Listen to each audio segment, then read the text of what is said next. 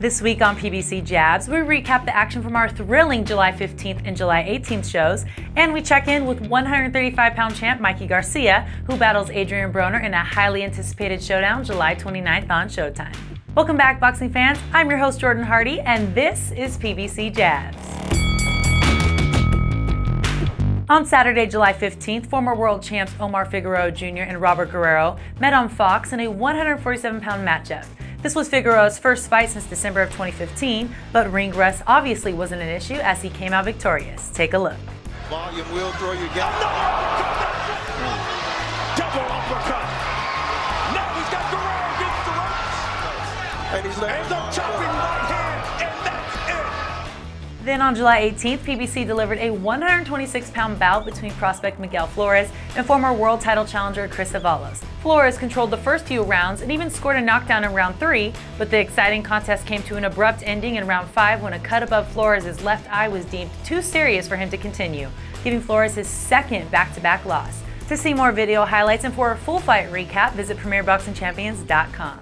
On July 29th, PBC delivers a fight that will be sure to entertain as former 4-division world title holder Adrien Broner takes on undefeated 3-division champ Mikey Garcia in a 140-pound bout live on Showtime from Barclays Center in Brooklyn, New York.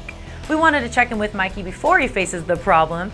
Mikey, good to see you. Thanks for joining us on Jabs. Yeah, thanks for having me. Always a pleasure. You were at 126 pounds, then 130 and 135, and now 140 against Adrien Broner. Do you honestly feel your power is transcending with the moves up in weight? And where would you like to cap it at? Well, I think the power is the same, it's consistent. I just think that because I'm fighting bigger guys, you know, they might be able to take a punch better, and people might feel that the power might not be there, but I feel strong, I feel fast, I feel just as good as ever. What's your biggest confidence going into this fight? Well, you know what, I always work hard. I always, dedicate myself to the sport.